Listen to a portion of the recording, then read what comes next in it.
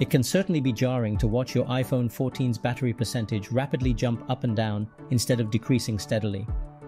Sudden fluctuations in the battery reading usually indicate software calibration issues rather than actual battery defects.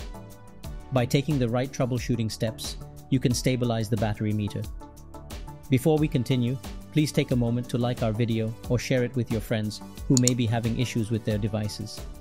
It would be a great help to us. Now let's get started with our tips. Update to the latest iOS version.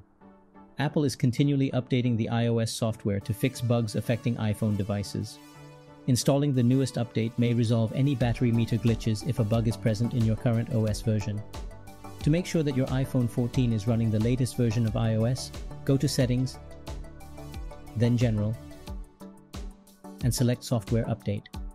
Once the update is completed, it is recommended to restart your iPhone to fix any potential issues that might be causing incorrect battery readings. Recalibrate the battery. Recalibrating the battery can help realign the true maximum capacity and stabilize the power meter. To recalibrate the iPhone 14 battery, drain it fully until your iPhone shuts down. After that, fully charge it without using your device. Observe your phone and check if the battery percentage is stable. This full discharge and charge cycle will recalibrate the battery monitoring sensors and should resolve any fluctuating issues. Reset all settings. Resetting your device's settings to default can be helpful if you're experiencing issues with your iPhone 14's battery percentage.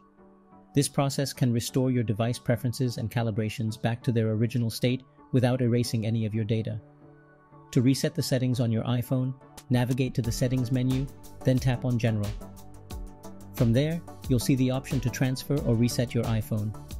Tap on Reset, and then choose Reset All Settings. If your phone prompts you to enter your passcode, do so, and then tap to confirm the reset of all settings. Once your iPhone reboots, check if the battery meter reports a steadily decreasing percentage as expected. For persistent issues, resetting the phone or disabling the percentage indicator can mask nuisance fluctuations. We hope this video has been helpful. Thanks for watching.